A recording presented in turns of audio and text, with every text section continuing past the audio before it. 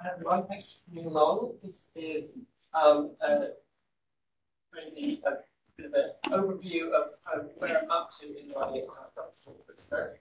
Particularly looking at, so I'm looking at institutional policies and how they interact with educational practices. And in particular about I guess the survey. Somewhere from there. So my study is called Valuing Open, and it's kind of about what are the values that we ascribe to openness in education through different kinds of policies. And this really is thinking about policy in quite a wide sense. So not necessarily just thinking about institutions that have an open education policy or have an OER policy, but so much as what are the policies that you have? What are they doing in this open education space? That means looking at policy texts, so actual written policies as they exist, researching community perspectives, which is what I've been doing through the survey, which I launched at the previous OER22 conference a year ago.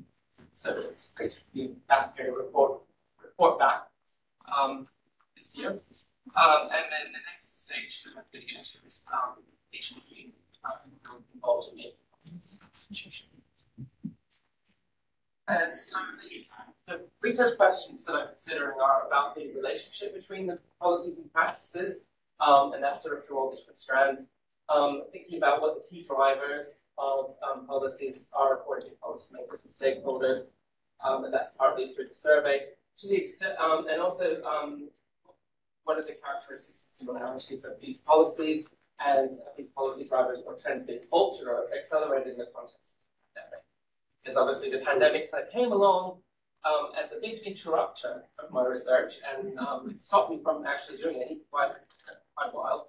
And then that kind of got me thinking about how I'll really be researching anything in this higher education context with that going on and not kind of acknowledge that's been going on, that's changing a lot of stuff. It's having an impact on what is the impact. So thinking about policy levels, we have a supranational level, we have organizations that make declarations, recommendations, UNESCO most famously, encouraging member states to think about these things in certain ways, to take certain kind of actions. The government level, they're able to make legislation and make available funding for different kinds of policy initiatives like OER, for example. And then in the institutional level, there's so many different things that we consider actually to be making up the policy of the institution, the kind of policy landscape. So there are strategies, things that are actually officially called policies, there are manuals, guidelines, there's advice. There's funding that's put towards certain kinds of initiatives. As far as I'm concerned, that's a policy decision, even if it's not written on a document as being a piece of policy. It's also when you have in your organization people who actually know about certain kinds of practices, people who can support you with different things. The decision to employ people like that, again, is a policy decision in the same way as funding a project. And also providing the infrastructure that makes some kinds of practices possible and others maybe are not possible with that infrastructure. So think about the classic kind of online learning environments that we have in institutions. Normally these are not very good at enabling open education practice. Normally it's all kind of log in and you've got your courses that you're studying and no access to anything that you're not personally studying and that kind of thing. And certainly completely external to your organization, this is all kind of walled garden or whatever I call it. And also, I started thinking about policy as also being just kind of the way that we do things, courses of action. So it's basically policy is kind of enacted in practice to some kind of extent. And I don't really think policy Alan actually used this phrase, courses of action, in one of her presentations that I put in this section. I'm describing what could also be a form of policy. So thanks. And you know, also when you say something like it's not our policy to do something, that's things you've done, right? So as you can see, quite an expansive concept of policy. It makes this space interesting to think about, but also complicated. So kind of talked a bit about all these different types of policy, and I'm also, and of course I'm thinking about what policies are doing. Maybe labeling, constraining, recognizing, legitimizing, reflecting, all of these types of practices. So again, I'm not focused only on OER, but also on online courses, maybe credentials that you might now be able to get by doing what were formerly seen as just kind of free online courses. Network participatory learning communities, student knowledge production and sharing, crowdsourced collaborative knowledge production, for example, the Wikiverse, and also thinking about the culture of openness in institutions and whether that's present, to what extent, and how it manifests. And so, so for the kind of second strand, it was not looking at policies and not yet interviewing the policymakers, but surveying essentially open practitioners or people who may or may not regard themselves as that, but who are at least interested enough to answer a survey about it. Yeah, I've done the survey, and my aim really was to reach people that have an interest and a knowledge about what felt they had a knowledge of what's going on in their institution. So this is kind of purposive sampling. It's not supposed to be seen as a representative sample, because how could you possibly have a representative sample, I think, in this kind of so in that sense, a representative sample is normally what you would want when you were doing some kind of polling, when you're trying to find out kind of what's the public opinion. But this was more about the opinion of this kind of action group really taking interest in each topic. And so through this, I'm hoping to point to trends and illuminate areas that we know less about. And in the survey, I've been asking questions across a range of areas of open practice that I kind of showed on the previous slide. So I was asking about the different areas, the methods of supporting them, and participants were asked to rate the level of support that their institution provides for those different kinds of practices and they were also asked to elaborate and explain, add links, or just tell me more in free text boxes, kind of in relation to every area of practice. And so this generated a huge amount of content. I can't tell you very much of it today. Because I was really pleased with the number of responses that I got, which was 202. Majority female, but good out of name. Wide range of roles, but mostly academic, teaching and/or teaching and research, or academic roles. But quite a few from education, development, design, and technologies. Substantial group of and this was an international survey that was open to all. Obviously, there were going to be limitations in who would actually answer a survey that's in the first place in English, and that is going out to people that I am able to reach from my position of, I'm a PhD student. I don't have any kind of magical way of putting this survey in front of people that don't know me and don't have any kind of ties some really weak way too. So it was challenging to get the survey out, and I'm really pleased with the through the various kinds of tactics that I tried, including social media, email, presenting at various kinds of events, things like that, and also contacting some people in the field directly and going, please tell me to answer my survey. quite a few. Then I was able to get responses from quite a wide range of countries. Interestingly, the biggest responding country, Canada, but that is the largest number of responses. It's probably also the biggest country geographically. But yeah, so the most responses from Canada, quite a lot from the UK, quite a few from the US, and then South Africa, and quite a few European countries had a few responses, as well as Brazil. And then most of the other countries were like one response per country. So, but you know, I mean, it's not a response from every country. I also asked people about what was their experience of open education, just to see if my anticipation of the kinds of people who would be interested in answering the survey was accurate. And so there were people who described themselves as an experienced practitioner and a visible advocate. They're like the biggest group in the, you know, people who said I'm an experienced practitioner advocate with a role in developing policy. There's also a big group that was 40 people, up to 73 who didn't feel they had a role in policy, and 43 people who said I am a practitioner, and 45 said I've just more recently started learning about it. So that was kind of what I was expecting. It was interesting to see that.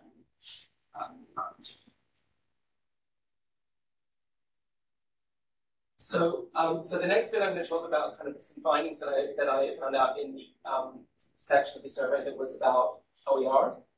And what I asked was this. So the use, creation, sharing, and adaptation of open educational resources, for example, open textbooks at your institution. Then I asked them across these different areas, is it discussed in one or more explicit written policies? Is it supported by funding for initiatives or projects? Is it supported through infrastructure? Is it supported by staff members with relevant expertise? And is it supported by forms of recognition or reward for participating staff? And I asked basically the same set of questions for the other kind of forms of open practice as well.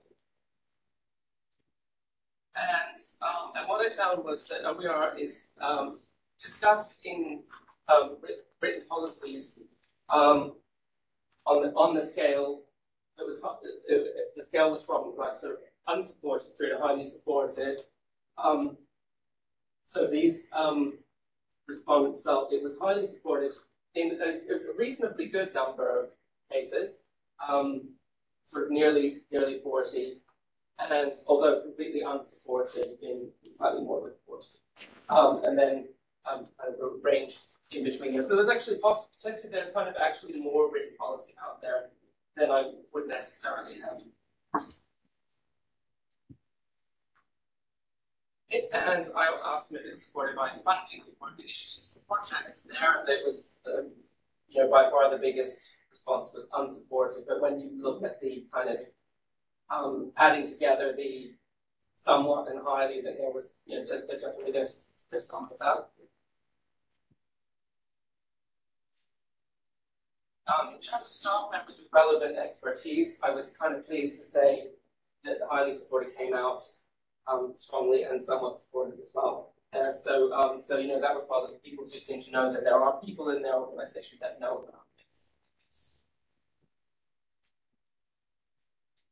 Obviously not in all cases, but in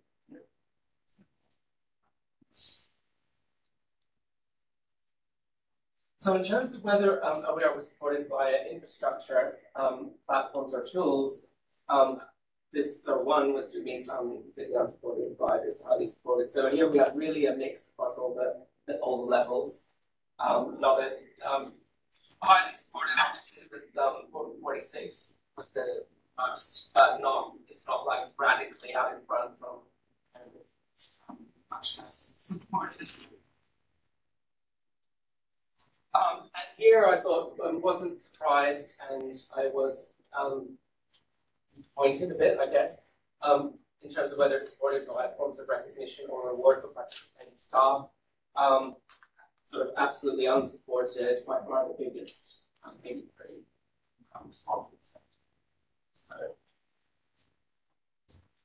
So all of those numbers are like sort of interesting, but what does it mean? And I think we can get a lot more of a flavor of what it means by reading some of the text comments from this topic about OER had a lot.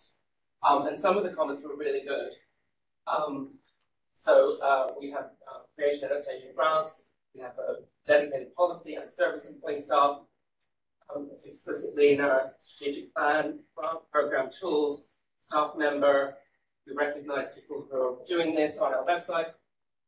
We have an OER librarian now, and Larry runs an OER publishing house. There's a written policy that advocates for use of OER, there are pockets of OEP taking place, and I'm trying to bring these academics together. There were a lot of like encouraging messages coming through there, but that was not by no means all of the responses were like this. And I don't want to call these the bad, but they were definitely not so. So we have a library-based initiative. It's poorly funded and not well promoted. I was well supported by the library, but through informal channels. I was not supported by my dean. The OER will do nothing for my profile.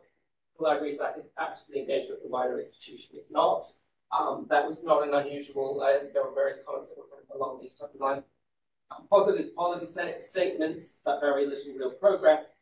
I'm an adjunct. I have no idea if this institution cares about OER, and it isn't worth my time to figure it out, so long as no one tries to stop me. So, you know, I mean, admirable determination, but, you know, kind of not sounding like someone that's feeling empowered by their institution. And then, you know, it got uglier than this. So, I don't think they even know what OER is, other than it's free. If so, why do we want to share things for free? We've had projects, and some of these are permanent parts, but open as an ideal was officially spoken against in committees around that time, and traction was not really gained. There was a role in the library which supported open practice, but funding disappeared. Open Ed supported off the sides of very few people's desks, and by some faculty working in isolation. It was like, that's fine. So there's some practice, but senior management are uninterested, disengaged, and not informed. And open educational policy seems to be entirely anathema to the workings of the university. So you know, there was the free text comments were really were bringing people's views to life. I felt by the and there are so many see future talks. I also asked them what's going on with copyright in your institution. And so this was really useful to run the survey by the GoGN group pilot. And thanks to Kathy, actually, she pointed out that I had not included a useful option in this question, which I then added. So, so I was thinking the institution owns the copyright. The institution generally owns the copyright, but they exempt research. Seems to be another model. Or employees own their own copyright. And then, Kathy said it can also depend on what type of role you have. So if you're an academic, maybe you own a copyright. If you were staff, as they tend to say, non-academic staff, professional services staff, as you probably said, and you have the institution owns. And of course, I also thought this might well be unclear or unknown to many people, and it was. So unclear or unknown was 20%. The copyright ownership depends on the type of role that I hadn't even thought to ask. Actually came out to about 16%. Employees own the copyright in their own works for whatever purpose it's produced, about 23%.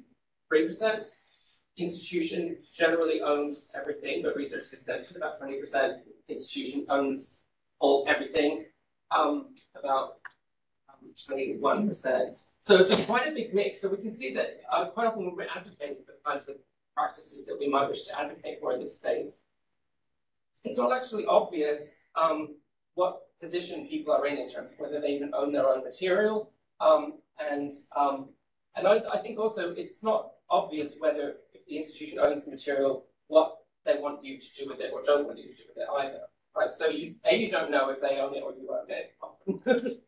And then B, you don't know what they're okay with or if they're not.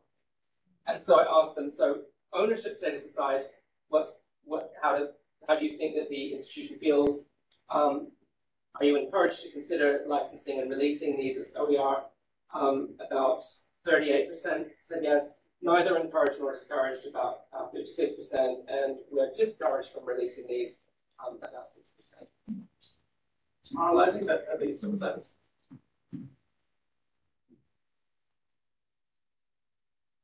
So another thing that I thought would be interesting to mention for this session was about the kind of pandemic effects. And Verena, who is here with me, knows that I was very interested in what was going on during the pandemic around the ballooning cost of library resources. And in the UK, there's been a really prominent campaign known as ebook SOS around this. They use the ebook SOS hashtag on Twitter, and they continue to be an active community that's sort of arguing against the exorbitant costs of e-textbooks, which basically the costs were enormously ramped up during the pandemic, and institutions like where I work ended up investing unanticipated, unplanned millions of extra pounds into library resources in order to support students who weren't able to come to the library. And that's an institution that's lucky enough to be able to find that money to that, which is not. So, and then Rain and I also wrote an article about kind of our experiences of digital education support people in the context of the pandemic, and how a lot of people were saying now is the time for openness, but was it really happening or not? And so that might be of interest. Anyway, so what did I find from the survey, which I asked, what has been the impact in terms of education policy or practice? Very mixed bag. I'm not sure it made much difference. Our institutional response was much more tool-focused, with a little awkward about the potential OER open pedagogy. I feel that was quite a common situation. I don't believe it's impacted formal policy, but definitely increased awareness of open resources and practices. A positive shift towards OEP, not policy as such, but the teaching and learning community overall. This was essentially what Bridget and I put out in our felt that people have opened up to the idea of actually discussing teaching. How do they teach? Why do they do the things that they do in a way that they were not doing as much? That was definitely an increase in open practice, even if people were not so increasing their adoption or adoption of open resources. And an interest in OER was a byproduct of the difficulties of providing access to the commercial educational materials that were previously assigned. So I think, there's maybe that's a slow burner, that thing, because I think this thing of shifting gears as an institution and saying, okay, we're going to start creating OER, knowing how this is happening at my institution as well, it's quite a long process to sort of get those things into production and seeing that happen. So, but so some sense that there is some.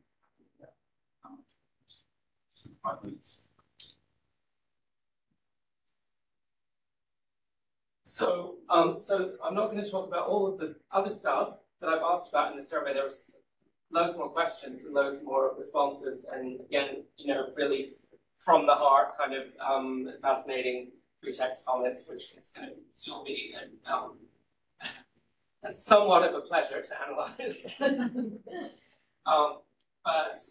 But it's proving to be quite an interesting study that I'm looking forward to reporting more about.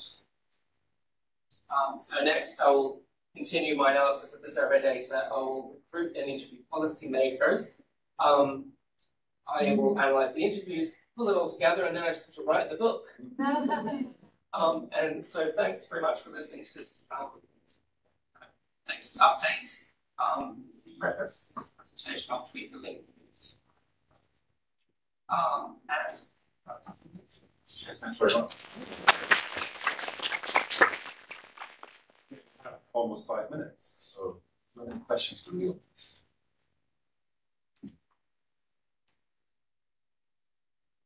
I'm starting those if there's any questions first. Was there anything in your findings that surprised you most? And what was that? That's a really good question. I think actually what surprised me at first, because I was kind of reading all the responses as they came in, and I was kind of checking daily, like, do I have any more? And like, and kind of reading through all the free text comments, and the thing that was the most surprising to me was that it wasn't very surprising. Like, I felt like this is kind of what I would think, or it seems like kind of the kind of stuff that people tell me, or the kind of stuff that I hear from people, or that we talk about at conferences like this. And so then I started to worry, like, maybe this is a really bad research design. I'm not learning anything, you know. But then people reassured me that actually it's probably just because I'm so obsessed with this that it's like I'm immersed in all this kind of stuff.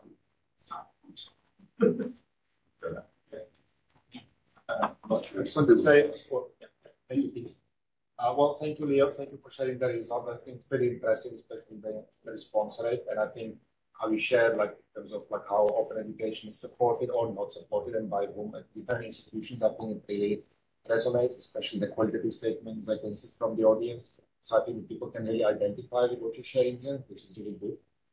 Perhaps like I'm interested in the next steps, like because you're planning to interview policymakers within different institutions. Are you going to be drawing from the sample of those institutions that you surveyed, or is this going to be another group of institutional leaders? Because I'm also actually thinking, and I know that is not part of your objective necessarily, but actually this could turn out to be quite a useful advocacy tool at some point in time, in terms of how different practitioners and institutions are responding to these sorts of questions and what the issues are, what the problems are, for example. And it could be used as an advocacy tool in some ways towards institutional leaders to do something about it, policy support. Yeah, I think so. I mean, I kind of hope that in the end I'll be able to sort of not only tell kind of the story of what's happening or, you know, what does the landscape look like, but also be able to highlight some things that I think are actually working well, kind of some success stories out of it that other institutions would be interested in emulating or adapting. And so in terms of interviewing the policymakers, I think that it's going to be tricky because obviously I've got to like track down people actually willing to be interviewed. That might be hard, but I definitely will want to try and, you know, although again, as I said, even with the survey sample, you know, it's not really meant to be representative. It's not fortunate to be that, and with the interviews even less so, right? But I do want to have as wide a range as possible. So I'm going to be thinking about a range of different countries and regions of the world, and, you know, kind of resource rich and resource poor types of environments and all of that kind of thing. So I think that, you know, that will be my main goal will be just to try and get to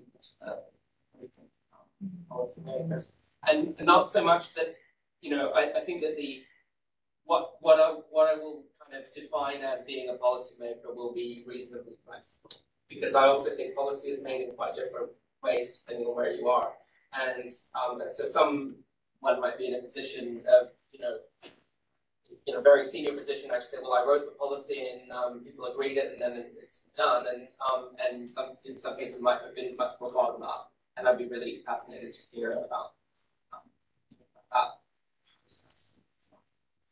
That's one question up here. We've got probably minutes. Maybe if you want to question and answer while we set up. Yeah, that's okay. Just sort of. I'm sort of aware of like there's so much going on, and there's kind of almost like, you know, filter, like you're almost kind of collecting everything and meeting everyone and saying, yeah, come on, like, you get this data and we'll work it out later, sort of thing. I just wonder whether the future you thank the present you almost imposing a bit more order onto the chaos. And I sort of get like not wanting to do that and not wanting to be too reductive and sort of letting it speak for itself. My worry is that like it'd be really hard to manage this stuff, right? And you're probably already thinking about this quite a lot. Are there any sort of like frameworks or stuff that you've been looking at that would be sort of like with analytic tools to start just sort of popping things in boxes, even if that's not really what you want to do, just for the sake of, you know, actually completing the project? And just sort of relating to that, you know, I know there's the old Creative Commons policy registry, which I'm not really sure what's happened to that. But have you got any plans to kind of share this data as a database that people could use, maybe, as Igor said, advocates and people interested in policy? That could be really useful because you've got such a big, detailed data set. And again, it would require that imposition of a schema. So I did some work with the policy registry people while it was while it was still operational. And actually, one of the aspects of the work that we were doing was kind of working on the kind of the schema and the way of looking at kind of different types of policy and what are they addressing, and kind of sort of like what sort of type of whether it's policy or some other kind of instrument that acts in a policy kind of way. And what these things were trying to, what kind of effects they were trying to have. So there is some work that we've done in terms of kind of classifying policies. And it definitely will kind of go back to that. And the policy registry data is actually all online on it's released on Snowdo. Unfortunately, the site itself is now. But yeah, I will definitely return to those kind of schemas and frameworks and figure out how this maps onto the stuff that people told me. Extra. Wait. It's got a second before.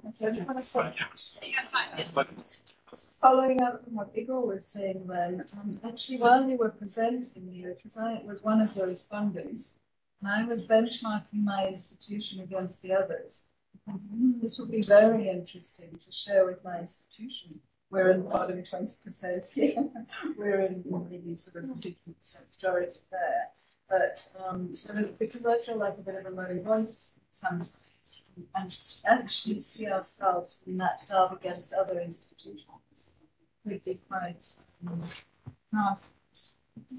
It could be. I don't know. I worry that also it could make institutions that are not doing a very good job go, well, look, we're normal. But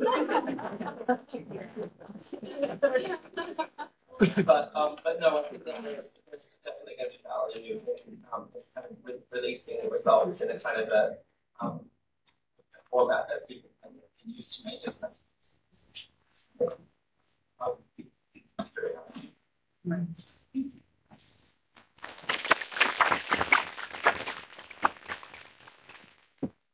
While he's looking into my name. No, there's yes. So no, this is a funny story. When I looked at the schedules, I thought, oh, I'm opposite Leo. I really don't need to pass like that. I didn't worry about it. And then got here yesterday during dinner and realized, no, I'm following Leo. Remind me of people. So it's a video called I Am Kathy Essmiller, and it's ESSMILLER, and I'm the coordinator of Open OK State at Oklahoma State University. They are dropped into Twitter and the Discord if you want just a giant long name. They are not brilliant slides, so we're not missing a whole lot. But so that's my gig at Oklahoma State University. I'm an OER librarian, but I run the open publishing, got open access to the Scholarcom side of the house, and we've intentionally separated them for a number of reasons. That's where I am. So I'm smack dab in the middle of the United States, smack dab in the middle of Oklahoma, going all the way over here across the pond. You may have noticed a lot of people here from Oklahoma, and the reason is I love this community. I found this group, 2018 maybe, Jennifer Edwards pointed me to FemEd Tech, and from FemEd Tech found my way to GOGN, and from GOGN found my way to this conference, and love the conversations that y'all are having over here. And I love that our conversations in the States, I feel like they're shifting more that direction. And so I just scoop up everybody I possibly can and bring them to this conference. So Oklahoma's not trying to take over Scotland, but we are really liking it here. So maybe well. But the topic of my presentation, when we call it up. It's just not looking at the screen. You have it here. It's just not good enough. Oh, are you okay with that? Yeah. Remember, they're not really slides. Are the people online? Well, yeah. I do, yeah. Yeah. Sorry. No, back in the old days, we used to present outside all the time. So the old days, I'm only 54, but no, I'm 53. It's not my birthday. It was my birthday at OER23 last year. Okay, so, but my topic today is the I poem, and it's analyzing qualitative data. And I will confess that the expert in this is actually Dr. Bridget, and she's my grad student. who have been working with us on a grant thing. Of course, I want to scoop her up and get her over here too. Also, the way she describes this methodology and this method of data analysis is so wonderful, and gives us something more to do with the qualitative data, right, than just publish it and tell a story or whatever. And she got a job at Augsburg University 3 weeks ago. So, yay, good job, Kathy. Also, I don't know what I'm talking about. So, this is what it is. So, I'm going to read from my well-written notes to give you a good idea of it. But the references in there will really, we have like, okay, so these are the key pieces that have informed this work. So, I'm going to say her name wrong, so if somebody fix it, Oceanilson, somebody say it right. Oceanilson. Eva, yeah, thank you. That part I didn't say. Eva. But identifies use of open educational resources as a game changer for novelty, lifelong learning, human rights, and social justice. And that's on page 20 of that piece. But the UNESCO, now I'm nervous, recommendation, right? Excuse me? Oh, gotcha. You were like, the UNESCO recommendation, I get the recommendation mixed up with the other one, and I got called out last night. The UNESCO recommendation, I'm trying to talk about the 2019 one, for the use of OER, calls for the enactment of significant research. So one of the conversations over in the United States that's being amplified by certain voices is that the research that's being done in areas of open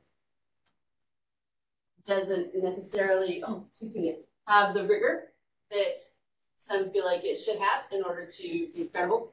And I think in this article by Eva, she brings that into play, that calls for the enactment of significant research. So we need to be stepping into that space, and we need to be doing research that's considered credible outside of our particular discipline. So in librarianship and fine arts, I also need, though, to be able to construct a study and enact it and analyze it and share out the results in a way that my chemistry friends are gonna be able to buy into. So we have to be able to speak a lot of different languages.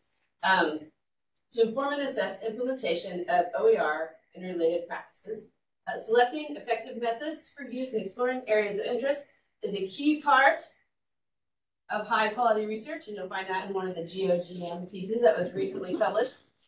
He's in parentheses there. If I talk too fast and I've got a foreign accent, so give me a wave if you start not being able to understand.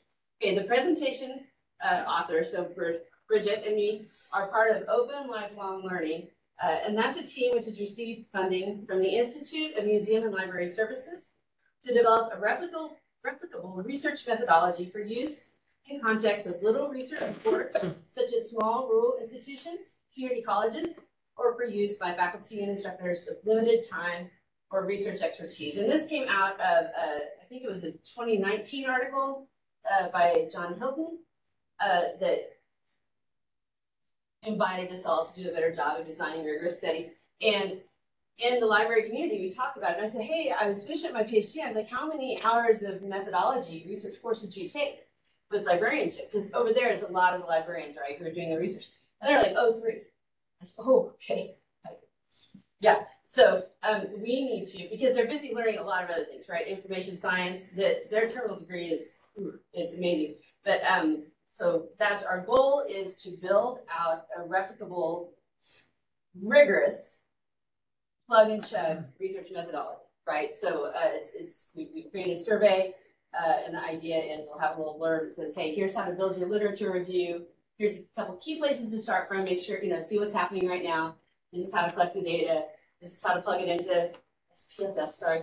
And then here's kind of a way to share your findings. So maybe we can get some replicable results and really see some trends emerge that are designed in a way that cross-disciplinary scholars will be able to buy into. Okay, so I left the script for that long thing. Okay, how funny if this is going to say it again. The research methodology and the design aims to measure the impact of OER use on development of lifelong learning skills. So we're stepping away from DFW rates and grades and see if we can, some of those soft skills, workplace skills, critical thinking, and we'll include methods and instruments for the collection and analysis of both quantitative and qualitative data. So while quantitative data collection and analysis methods will provide means to assess impact, the team also wanted to provide an avenue through which qualitative data could be used to help explore the ways in which participants made meaning of their experience. The purpose of this presentation is to describe the construction of research poetry, including I poems, used within the project as an analytical method for qualitative data. And now here's where we definitely step into Bridget's area of expertise. So I'll read what she shared with us. So construction of I poems, it's the letter I poems, as a method for data analysis is one element of the listening guide, so it's capital L, capital G, qualitative, relational, voice-centered feminist methodology. And citation for that is Woodcock 2016, who really goes into depth, but it can be used to analyze interview transcripts. The use of poetry as an analytical tool can help distill sometimes unwieldy qualitative data, as we just heard from Leo, down to their bare essence. Constructing qualitative data into I poems can surface voices conventional research methodologies may silence, according to Woodcock, helping capture counterpoint, harmony, and dissonance. And that's a description by Gilligan in a 2015 in the story. The I poems can also reveal the emotional reverberations and other ineffable components of the qualitative data. So that's a high bar, right? When she was first telling me about this, I'm like, that's a lot. But then when you see her work, it's just amazing. And she submitted her PhD successfully about 2 months ago to refine her dissertation and her lavish 20 whatever it is. So the listening guide emphasizes attending to the first person voice of the I and its associative stream and listening for the different voices that speak to the researcher's question and tracking the interplay or counterpoint. One of the methods included in this methodology is the construction of I poems. So the overall listening guide is the methodology. The I poems is one of the methods within it. It gives voice to people silenced within conventional research methodologies.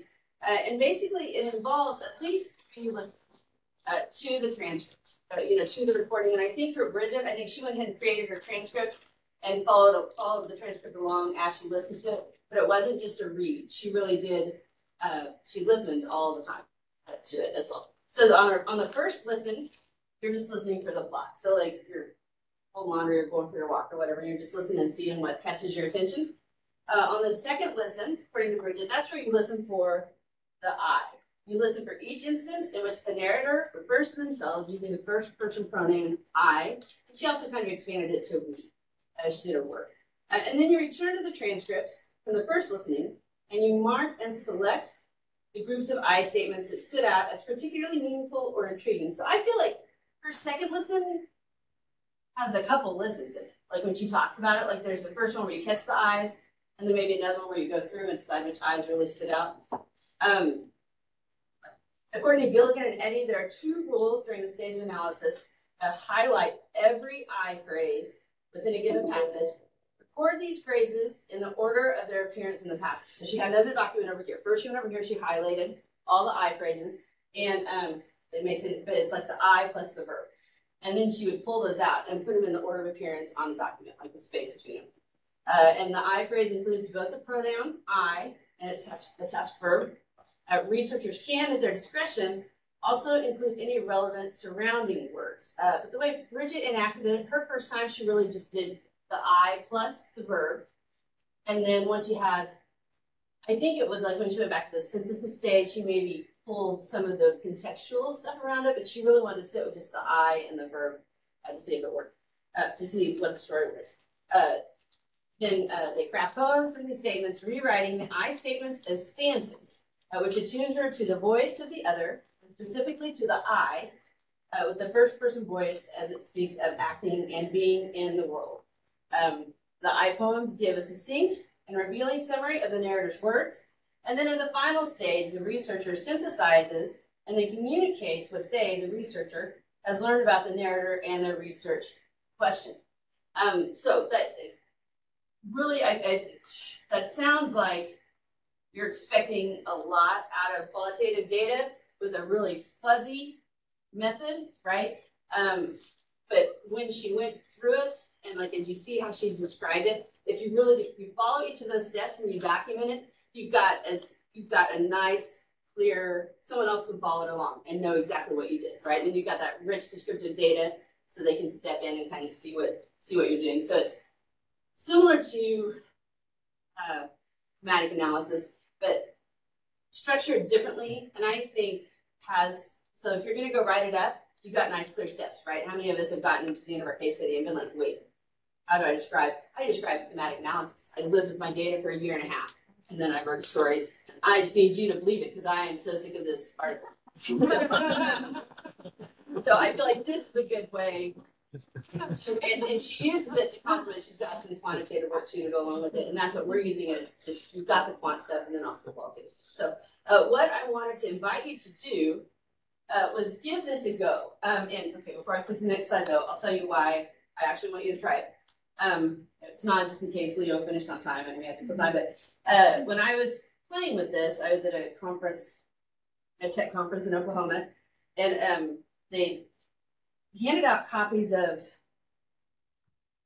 our Constitution, maybe? I'm not, some government document, and I think I was kind of board of session, and they also give me scissors. I don't even remember what I was just doing.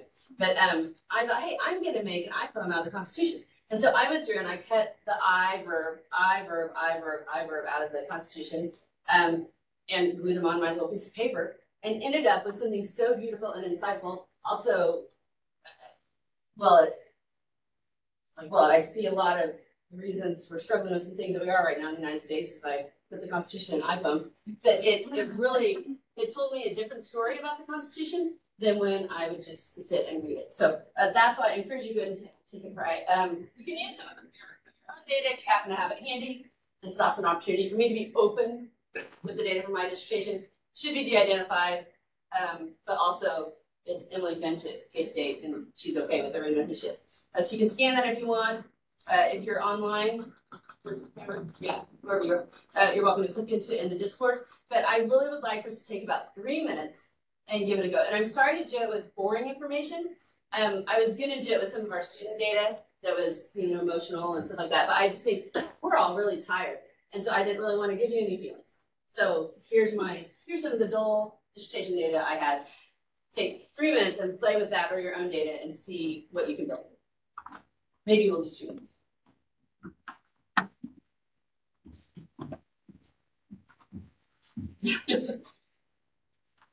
I'm going to set my clock 2 minutes so we don't just stop because I got.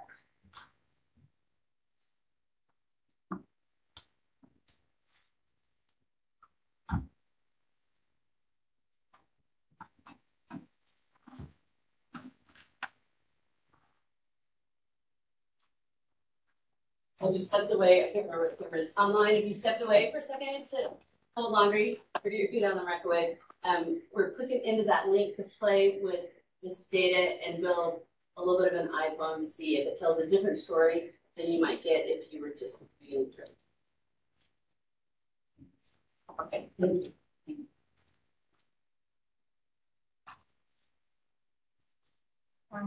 Are we unswitching on the document? You can, or just get out your pencil, or just think about it in your heart. Yeah. It should be open. I don't know if you can edit it or not. I think I imagine pen and paper, but however you like. And this is just for you. This is it. I'm not gonna share this out and say, look what we did. Just play it.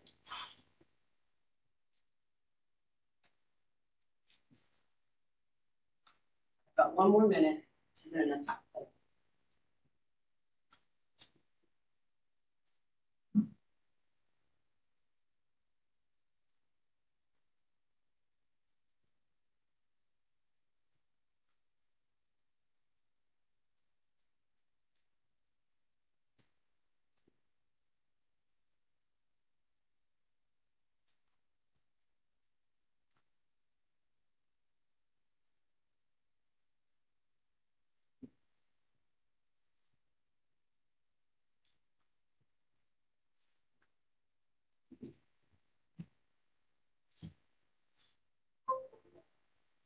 Seconds.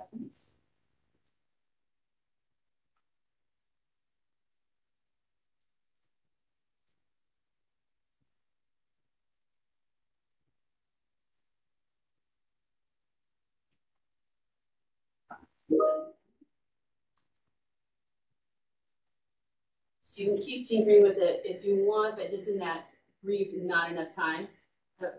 What did you notice? Did anything stand out to you about that experience, about kind of playing with that a little bit? I found it fun. Kind of fun? Yeah. Anything else?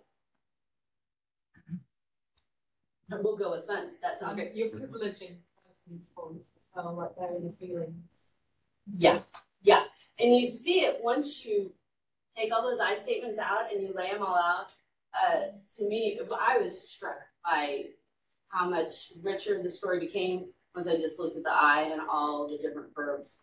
And this is just actually, it was just a conversation about their open access and open education publishing program at the university. So it's not even, we weren't even saying, how do you feel? How are you? You know, but it was some of their sides were interesting to capture as well. And I was originally going to use the UNESCO piece and have us play with that, but there aren't any eyes in it. But it might be interesting. What I think would be cool to do was in some of these annotation of the projects they have, go back and capture those comments and see what kind of I poems you can make out of those. So, all right, now that you played with it, exactly not enough to know anything about it. It's on the screen I want, but this is, thank you very much to these two sponsors. Oh, you can't see that. So GOGN, IMLS, and logo state our logo. Oh, I know. I was going to read you the poem. Okay, so she, I didn't want to share it with you before because I didn't want to break your ability to build your own stuff. So, one list. I'm going to share you the list of showing through the list of I. So I was, I had, I went, I said. And then she went back and contextualized it, ended up, and this was the poem. I was so angry. I was angry at her and I was angry at Crystal because I had talked to Crystal about stuff like this. I went in and turned on the light. I said, get out of bed and go buy strawberries. Yeah, she won't be eating my strawberries again. So, right, when you just read that poem, you hear a very close story of, frankly, Kathy Essmiller in her house telling kids to eat strawberries. But just the fact that she pulled out the I and the verb and just sat with those for a little bit and then decided what to contextualize helped her. So it's a story of middle-aged women in the pandemic, right? And it becomes more than just a story about strawberries. It's just that I had, you know, and just that. So those feelings makes it really strong. Okay, so these are the organizations that have helped support the research on this particular project. Thank you. And if you haven't found your way to GOGN, you should. I can give you the pitch and bring you on board. Here is the attribution statement. The Kilo Penguins are Brian Mathers. And this is my thank you. Here, thank you. There's my email. 2 S's, 2 L's, all sorts of unnecessary consonants. And it does not start with an S, right? And I'm at Kathy Essmiller on the Bird app. And I'm hoping to tune soon. I have a Mastodon. I just, until after this conference is when I'll be able to experiment with other things. So what questions do you have for me to pass on to Bridget? Okay. Something completely distracted me while you were explaining, and I was wondering why, because if you're familiar with corpus linguistics methods, the system does that for you in 5 minutes, and it's all concordances. You create a corpus of whatever document, policy, or what you have. You said, okay, find all the I need. Then you define for the system to find all the verbs. And then you can define how many more words after I with what part of speech actually you want to find. So in the middle of your presentation, I just stopped and I'm trying to figure out what this method can do that a corpus cannot do. And I was thinking it must be probably a human element, but I didn't find any difference. And I was wondering why you didn't choose a corpus analysis instead. Right, and I bet, so I'm gonna say, I don't know, right? Like we were taught this morning.